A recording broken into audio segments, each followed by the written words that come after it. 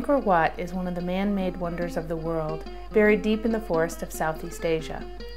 Cambodian culture issues from the walls of these thousand-year-old temples and wraps itself quietly, gently around one's soul. It's hard to imagine what her people have endured, and even harder to understand why. Beginning with the war in neighboring Vietnam in the early 1970s that gave rise to Cambodia's genocidal Khmer Rouge regime, 30 years of continual civil war have destroyed the Cambodian economy, its healthcare, and its education system, leaving her one of the poorest countries in the world.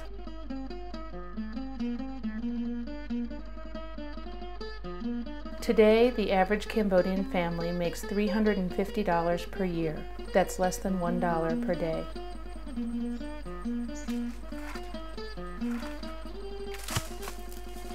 There is one doctor for every 8,000 people. She is a nation of 12 million, where more than half the population is under 15. 1 in 5 children will die before the age of 5, mostly from diarrhea. Because the Khmer Rouge regime destroyed most of the school buildings and killed most of the teachers, the Cambodian education system was wiped out 3 decades ago and continues to stagger to its feet. 70% of the population remains illiterate. In this land of contrasts, where magnificent ancient history collides with epic human tragedy, my husband and I met our son Grady in an orphanage in 2001.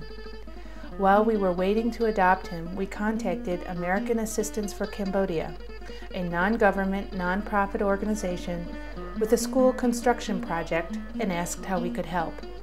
We ended up deep in the Cardamom Mountains in a village called Charakdiek.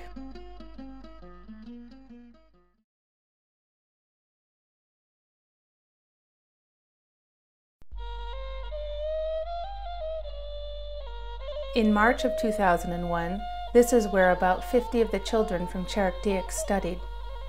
It was the beginning of the monsoon season, and I asked what they would do when the rains came. No school when it rains. There were hundreds more children in the village whose parents did not bother sending them to study when their time could be better spent in the forest foraging for food. But the students present were eager to learn, and the teachers eager to teach. When I asked, "What do you want to be when you grow up?" I got a lot of blank stares. It was a dumb question in a world with no choices, but slowly the children began to dream. He wants to be a teacher. He wants to be a teacher. Also the teacher. She wants to be the teacher too? Yeah. She wants to be a teacher. She wants to be a teacher. Hey, she wants to be a nurse or doctor. A nurse or doctor, very good. Saying mà ôn đi chăng thử ấy ngày cái đó. Nè, he want to be a doctor. A doctor, very good.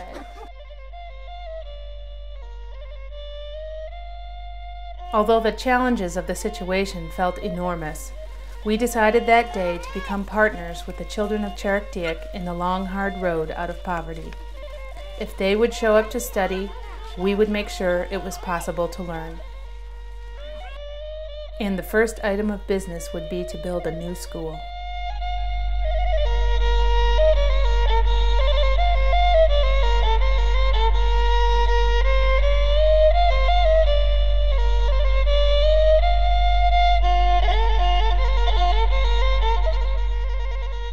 Just a few kilometers down the road, the village leaders had already selected a site for a new school building.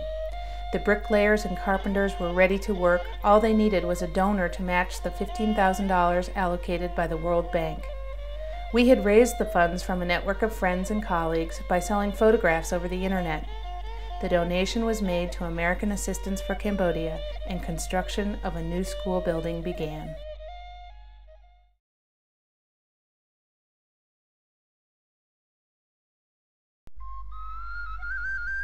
By the following school year, the building was ready.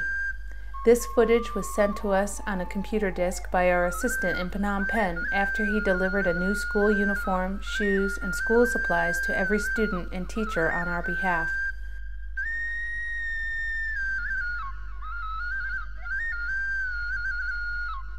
The Cambodian government requires children to wear a school uniform, and we did not want any child to be denied entrance because they didn't have one.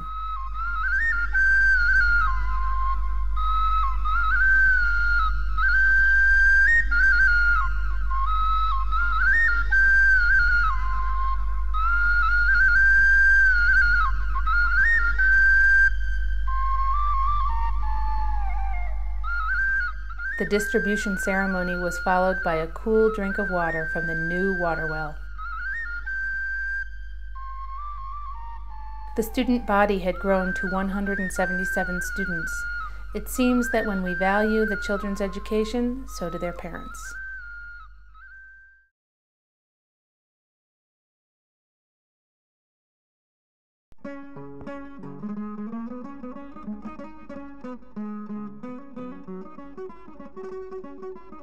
In 2003, I went to visit the school for the first time since it had been built. On the day of my arrival, the entire village turned out to welcome me with a dedication ceremony. The student body had grown to 250 children in grades 1 through 6, ranging in age from 7 to 16.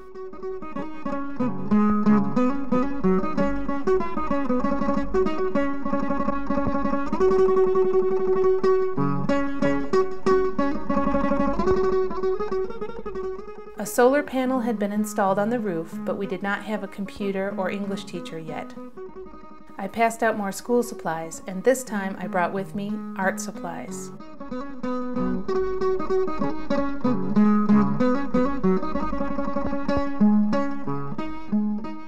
Colored pencils, watercolor paints, and white sheets of paper were passed out to the classrooms, and I asked the children to draw me a picture. For most, it was the very first picture they'd ever drawn. I also learned that the Cambodian teachers had no pay and slept on the cement floor of the school.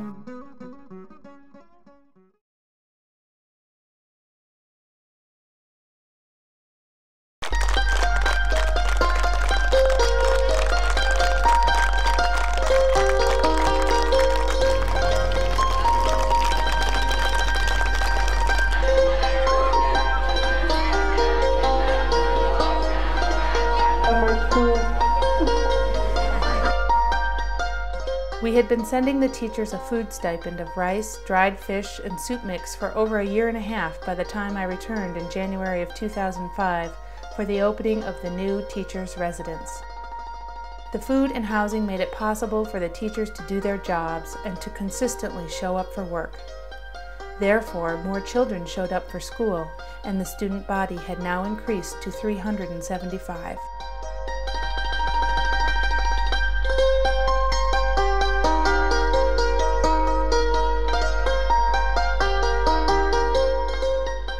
The students had a new playground that had been donated by a parent who was a truck driver from Phnom Penh.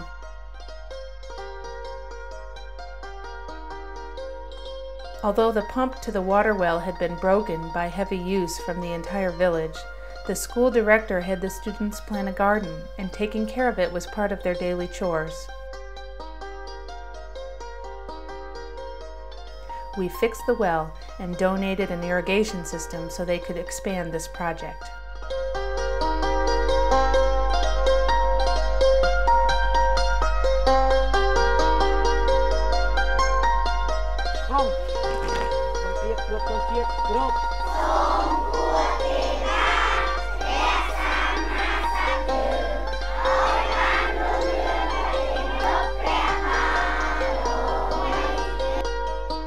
With the arrival of a computer teacher from American Assistance for Cambodia, 40 of the top students were selected for the computer and English class.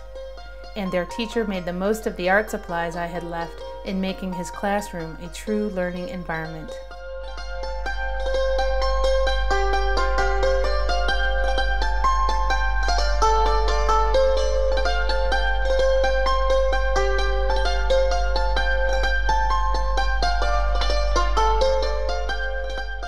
The moment I had been waiting for finally came when we held our very first library hour. I had brought 2 70-pound duffel bags full of toys, puzzles, art supplies, books, maps, and globes. the children devoured the materials like happy hyenas ravenous to learn.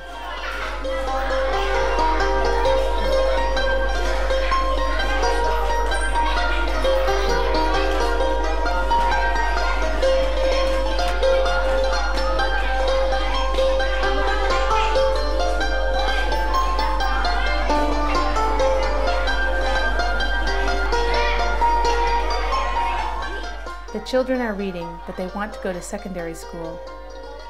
The teachers are teaching, but they are only paid $13 per month. Please help us continue to light the path to their future.